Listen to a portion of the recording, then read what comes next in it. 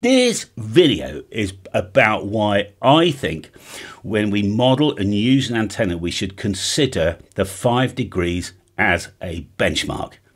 That's what we're doing. Well, very good day, everybody. Thanks for joining me. Now, what I'm about to tell you is vitally important. So, strap in, if you like. I will try and create a short, or if you've got no time at all, in the description, what I'll do is I'll put a reasonable analysis of this video. Okay, so there's been some chit chat around the internet for the last couple of months of people dispelling the myth of the 5 degree takeoff angle. So we're going to cover that and look at some ARRL documentation. This individual, he's got a YouTube channel suggesting that this myth's been going around for 5 or 6 years. It's not actually, it's been going around for about 80, 90 years. But now I'm lucky in that I have 16 UK creators on a WhatsApp group, plus I've got Rowley, ZL1BQD, I've got John, NJ4Z, Tom Rowlands, M0RMY. So I've got about 20 people I can talk to, and they can talk to as well. If we are debating an idea like, am I wrong with this? Am I right with this? What do you think? And so on and so forth. So I'm lucky because I just put some questions out to the chaps, and they're the ones who came back with actually all the data. So the main sort of problem or debate has been out there that the myth's been around for 5 and 6 years and was produced by newcomers, because they've only been doing this 21 years, right, using modelling software. That's absolutely right, and experience, by the way. And the software that we use is free, so it's unlikely to be accurate enough. I'll explain why that's wrong. And this 5 degree angle, and to quote this individual, does not appear to exist, and I'll show you where it exists. Okay, that's the important thing, because we want to know where the DX is coming from. So when we do design an antenna, and I can hear the guy in Japan really well, but you can't. Japan, Kilo 1, Bravo, Quebec, Sierra. Japan, America, Troy, Papa, Juliet, Lima. Why is that? And the other thing is that the individual thinks that the optimum angle for a quarter wave is about 26 degrees. No, that's its highest gain, all right?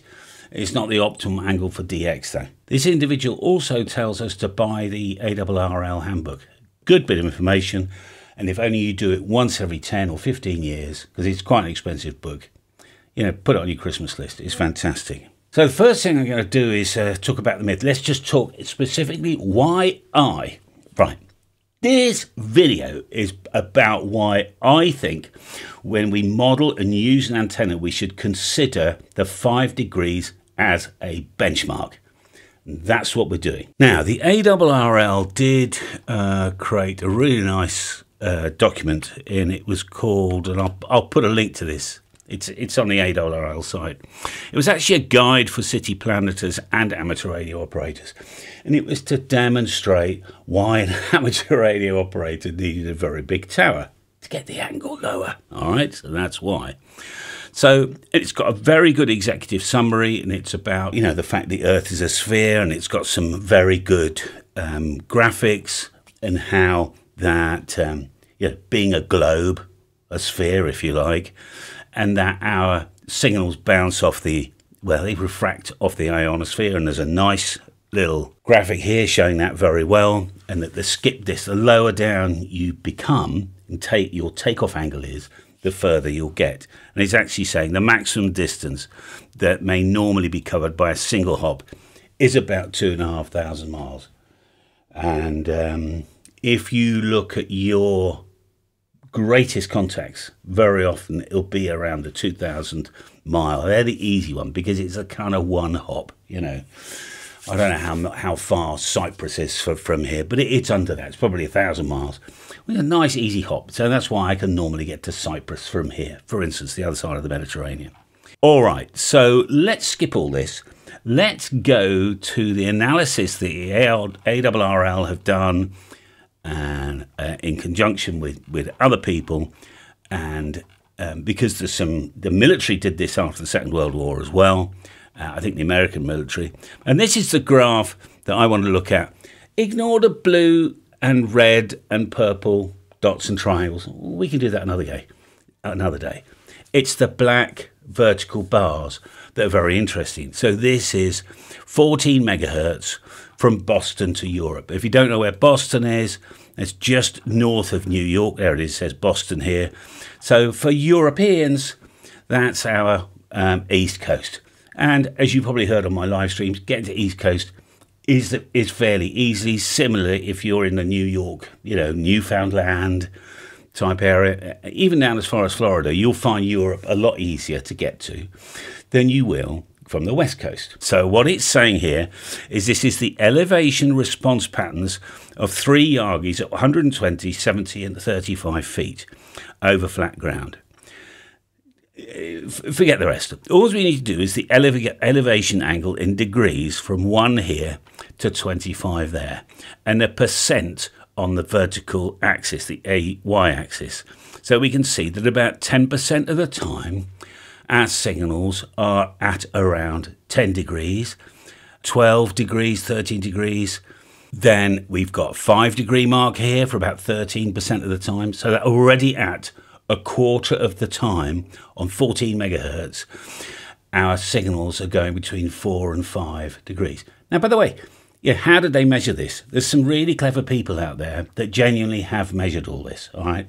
We don't need to go into the ifs and buts. This is, if you don't trust the ARRLs, why would you trust me, for instance, as an individual? But this data exists on the internet. If I find any more, I'll put them in the description links for you to read. So that's quite interesting. And then if we scroll down a bit further, we'll see now it's Boston to Sydney. All right, so that's going from Boston here, basically around the other side of the world. All right, again, this is on 14 megahertz, so the 20 meter band. So at 1 degree was at 10% of the time. Okay, and I would say the first, well, there's nothing beyond 9 degrees. Nothing beyond 9 degrees, okay? So it's a good average, that's 5 degrees. But I'll tell you why I like the benchmark of 5 degrees, okay? Your signals aren't necessarily traveling at 5 degrees elevation. I'll tell you why I like it in a minute. On 28 megahertz, Boston to Europe, that nice little hop again, is anywhere between 1 and 17 degrees. And if we scroll down a little bit further to talk now about 7 megahertz, for instance, San Francisco to Europe, a big hop, okay? So we're into 3,500 miles, something like that. You'll see it's all basically 10 degrees and under. It's a bit higher as well. On the 80 meter band, sometimes long DX can be as high as 20. But anyway, right. Another quick one here to Japan. Again, all under, majority of that is under 10 degrees. And I think the last one here, this was from K5MA, I don't know where that is, I presume it is. This looks like the other side of the world from there to Japan is at 32% of the time. The DX was arriving at 1 degree off the horizon. And by the way, on 40 meters, your signal will travel straight through a house, okay, easily, right? No worries about that. But I asked Tim his analysis of all this, and did I get it wrong or right or whatever else. So this Tim's response was, so I've analysed those ARRL figures by looking at each of the 6 graphs, and first of all spotting the top 5 elevation angles for each graph. I then calculated the average of these 5 for each graph. The graph with the lowest takeoff angle average for its top 5 angles was at 3 degrees, and the graph with the highest top 5 angles was 7.6 degrees. So 5 degrees is almost bang in between. Finally, I averaged the average across all graphs for the top 5 most popular DX angles, and the result, 5.3 degrees. Sorry about the rambling here, but suffice to say, 5 degrees is about right. So, believe you me, 5 degrees, but that's actually not why I use it. That's not why I use it, I promise. I use it because when I was, we had a vertical at the scout field. Okay, I'll just draw it like that. We also had at our ability to use a 2-element, was a 4 DX commander poles on the 40 metre band. And I wanted to know how much better a 40 metre 2-element Yagi was going to be compared to, actually it was 3 verticals in a row, and was it worth it? Now, I'm not going to do all the modelling now, but there's a certain point in time that if you look at the plots of the amount of gain you've got, there's a certain point of time where if you measure at 10 degrees off the horizon, you can be convinced that this might be better, not this. But bearing in mind that a lot of the DX is coming in lower than 8 degrees, the stuff that really lights your bulb, it's really important when you're doing modelling is to work out, well, you can convince yourself that at 20 degrees, it's great, right? Because a dipole will outperform, certainly at 30 degrees, will outperform a vertical at 30 degrees. Now, the maximum distance I can get, the crossover point between a vertical and a dipole is, I don't know, let's say it's 20 degrees, all right? So in other words, you'll be better off with a vertical for less than 20 degrees. This is why it's called a DX commander, because if you've just seen from all the graphs here, it performs better at lower angle. Now, there's some chit-chat as well about the pseudo-Brewster angle. Now, the pseudo-Brewster angle, and Seebeck, wrote a very good article about pseudo-Brewster angles.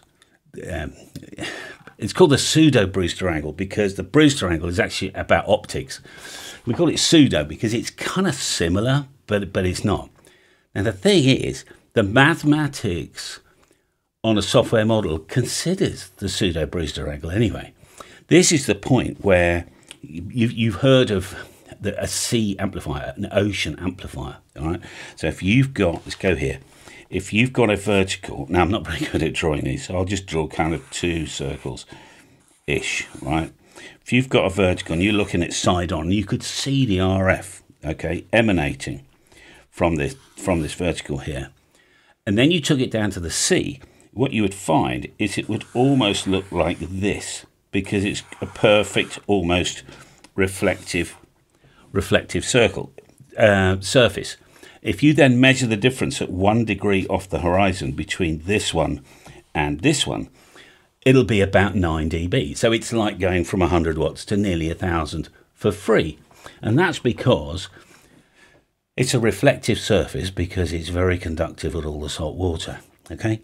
If you're inland, and by the way, MMANA, which is software I like to use because it's easy, has that built into it. So you can say, well, I'm in the middle of England. This is the soil conductivity in millisiemens per meters, and so on and so forth. And it calculates the Brewster angle because this particular YouTuber was going on about the Brewster angle and how it affects things. Yeah, we know that, okay? Seebeck's written about it. It's been known for hundreds, well, not hundreds of years, but since we've been playing with RF, is that a vertical body sea will do better. That's right. Now, I'm in the middle of England here, so I've just got average soil. So when I do modelling, I don't try and convince myself it's going to be better by pretending I'm by the sea, because you can put 50 or 5,000 millisiemens per metre in on the software, which we could, have I got that in here? Let me just quickly, so allow me to demonstrate, all right? So let's move that down here. I'll have to zoom into this. So if I just quickly build 10.2 metre long, we'll put the feed point at the base. This is for 40 metres, 7.2, give or take. There we are. You will see the far field point looks like this. I come down to 5 degrees off the horizon. It says minus 4.7 there. Because if I came down at 20 degrees off the horizon, I'd be kidding myself. I'm getting 1.8 degrees. Now, most manufacturers will tell you, and I think it's 26 degrees, probably the optimum for average ground. This has actually got the ground plumbed into it. Here it is here, the dielectric and the conductivity.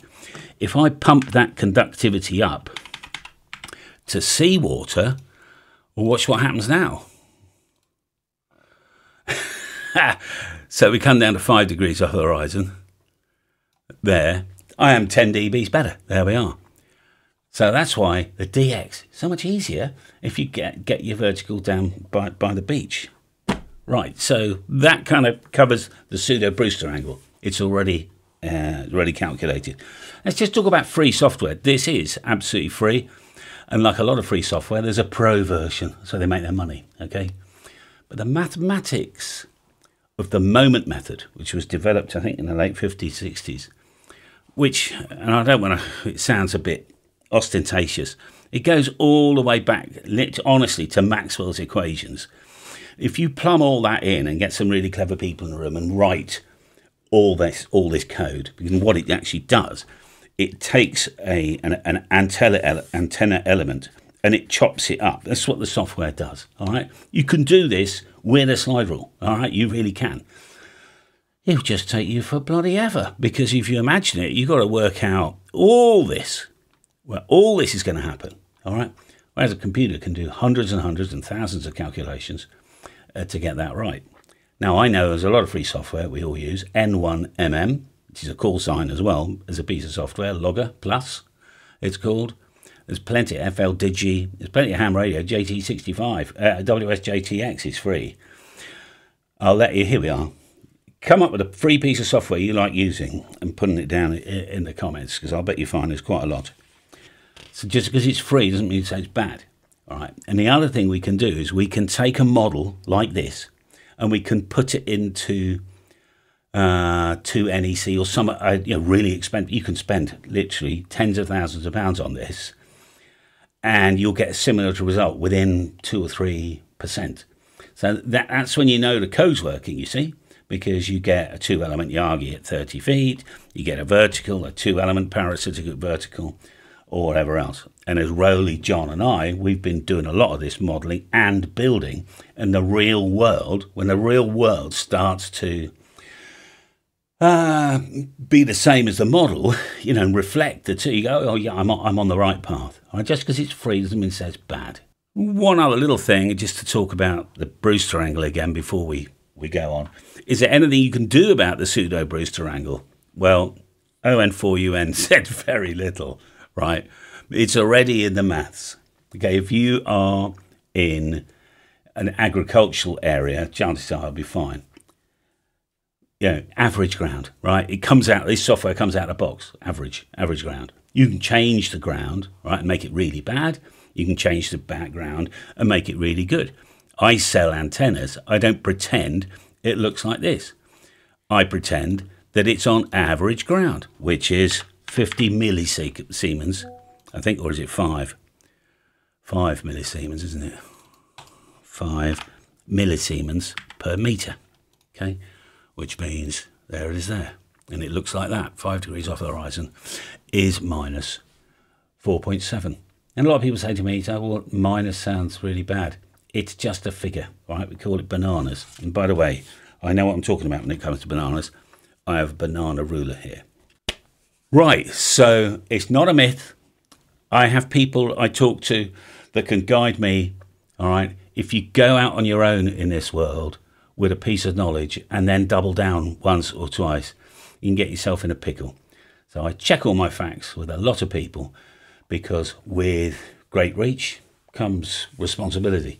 I don't want you giving you the wrong information. And when I hear the wrong information being published twice in a month by the same person, I think that's, you might believe that, and you'll go through the rest of the time thinking something which doesn't exist. Okay? So, I don't want any names here. I'm not falling out with anybody or anything like that. I'm not putting them on track. That's up to them. I'm putting you on track. That's what I'm doing. All right? So, there we are.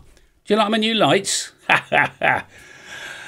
We'll see. Now then, I much prefer making video content, which we can all have a good laugh, but sometimes I've just got to do a serious piece of work. And that's what this is. In the meantime, enjoy your radio, enjoy your DX, get your angles low, and I'll see you next time. Bye for now.